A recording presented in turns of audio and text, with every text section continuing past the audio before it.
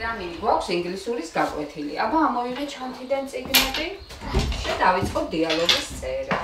2015 წელს მოვედი მე აქ სამუშაოდ, მაშინ მყავდა 6 მოსწავლე, ამჟამად დამრჩა 1 მოსწავლე. ძალიან ბევრი რამის გაკეთება შემინდა, მაგრამ როცა არ არის პირობები, ვერ ვაკეთებ, თუნდაც შუქი არ არის სკოლაში ელემენტარული.